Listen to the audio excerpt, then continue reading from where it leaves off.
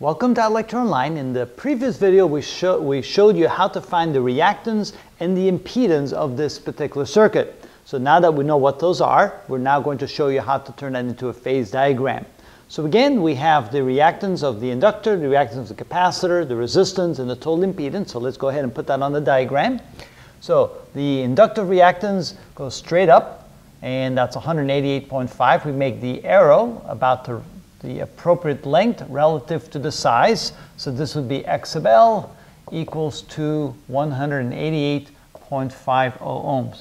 I know that there's some extra significant figures there, but just to make things a little bit more accurate later on, we're going ahead and keep those. Notice that capacitor reactance, which is 180 degrees out of phase with inductive reactance, will then be down here.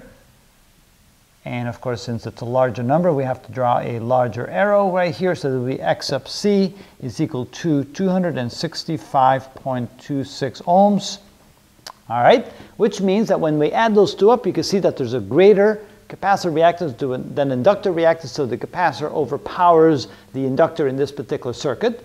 Then we have the resistance, which goes sideways this way, and it's 200 ohms, so R equals 200 ohms. Oh, no, 100 ohms. I made it too long. Okay, 100 ohms, that makes it about this long right here. So R equals 100 ohms. Let's see here. There. Yep, that's about right. And so now how do we find the impedance to that circuit? Well, first we're going to add the two reactances together. We know that X, their total reactance, is going to be equal to X sub L. And I meant to do X sub L minus X sub C. So in this case, that's equal to X sub L being 188.50 ohms minus 265.26 ohms.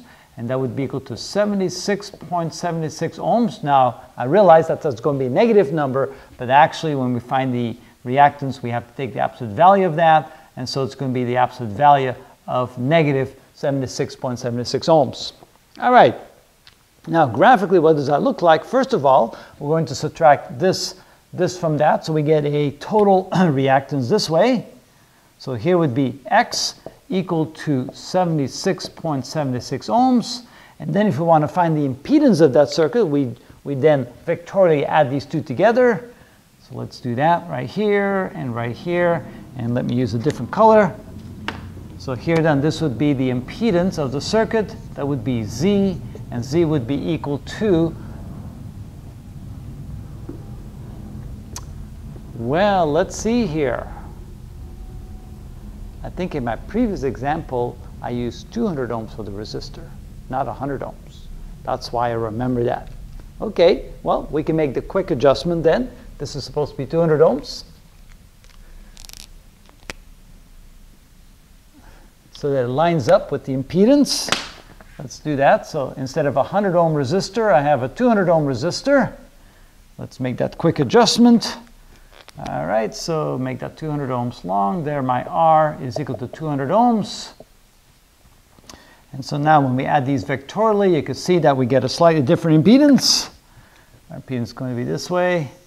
There, my impedance is going to be equal to 214.22 ohms. So what I did here is I realized that in my numbers that I used, I actually used a 200 ohm resistor, not a 100 ohm resistor, so I adjusted my circuit here, and so that would be then the result. So this is a diagram. That's not necessarily what we call a phasor diagram, but this diagram here shows the relative impedance, capacitor reactance, inductor reactance, and resistance across the resistor, all relative phase to phase with one another. Now, what that means though is that the current will be in phase with the resistance offering opposition to the current flow. So let's use pink for that. So our current will be in the same phase as the largest opposition offered by the resistor. So whatever current is happening in the circuit, the resistor always opposes that current, obviously. A resistor always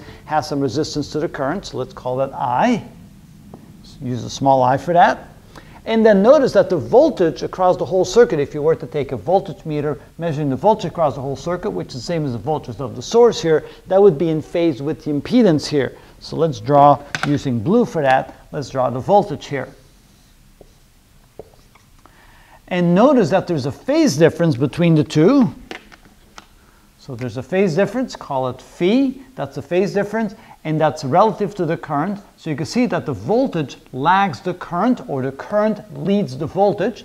Again, since the phase angle is below the horizontal axis, we're dealing with a capacitive circuit. In a capacitive circuit, the current leads the voltage. E stands for EMF, I stands for current. I is ahead of the voltage, so I leads the voltage in a capacitive circuit. Why is it a capacitive circuit? Because the opposition to the current of the capacitor is larger than the opposition offered by the inductor, so it acts more like a capacitive circuit than an inductive circuit, so therefore we can say that yes, the current will lead to voltage in this case. Now the voltage across the inductor will happen at this moment in time, so we can go ahead and let's say here this would be V sub L. And then the voltage across the capacitor will be in this phase right here, and since it's a large inductant, capacitor, I can then make that a larger voltage, so this would be the voltage across the capacitor. And now we have what we call a phase diagram that compares when the voltages will reach their maximum. So we have the voltage across the inductor, the voltage across the whole circuit, the voltage across the capacitor, and the voltage across the resistor. So that would be V sub R. And so this is now what we call a phase diagram that shows you when you're going to have the voltage reaching a maximum across each component. Well, how do you know what that is? Well, it's a projection of these phasors, or these vectors as we would call them, projected onto the x-axis, the horizontal axis. Notice in this particular moment in time, the voltage across the inductor would be 0 because the projection of that vector onto the horizontal axis gives you no value at all. The voltage across the capacitor would be 0 at that moment. The voltage across the resistor would be this value, and the voltage across the whole circuit would be this value projected onto the horizontal axis, which means that the voltage across the whole circuit at that very moment in time would be equal to the voltage across the resistor, because since it's 0 across these two components, there's only one component left, the resistor, and the whole voltage drop would be across the resistor. It's kind of interesting to take a look at that. Now, what would be the current in the circuit? Well, the current I, as a function of time, is going to be equal to the ratio of the voltage by the voltage source divided by the impedance. So the current will always be equal to that. And the voltage across the source will always be 100 volts, and the impedance will always be 214.22 ohms. So in this case, that would be equal to, and of course I shouldn't use a small I, I should use a big I, because that's going to, of course, oscillate over time.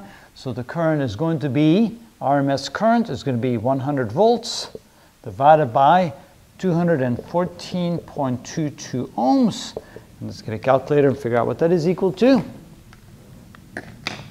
So take the inverse of that, times 100 equals, and you can see that the current is going to be 0.4668 amps.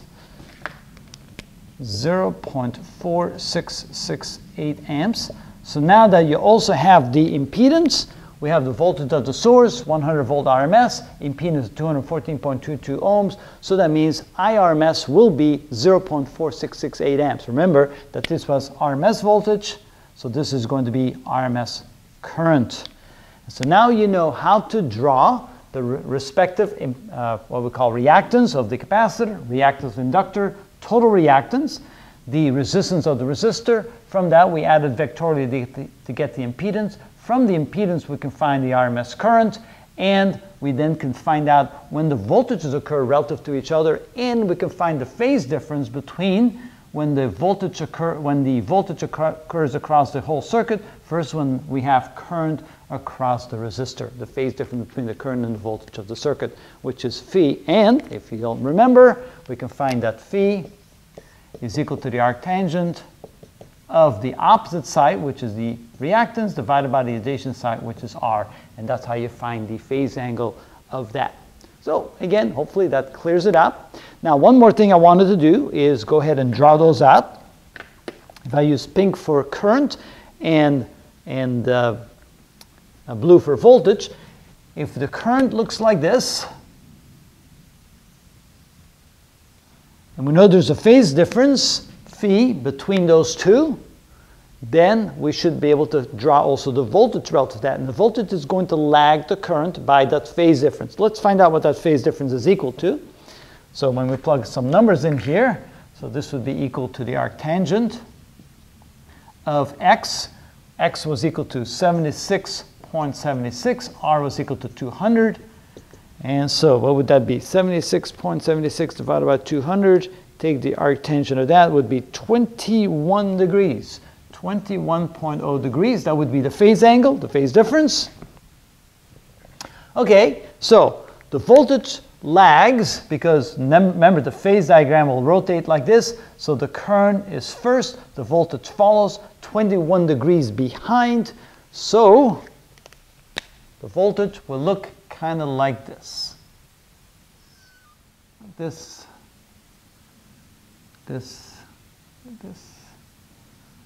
and like that. So you can see that the voltage will lag and that the phase difference between the two, notice this here is the phase difference, phase which is 21.0 degrees, and there's a lag in the voltage, meaning that the current will reach a maximum first and the voltage then will reach a maximum 21 degrees later. Okay, and that's how we find the phase difference, the impedance, the reactance, the current, and how to draw the phase diagram of the voltage across each of the components.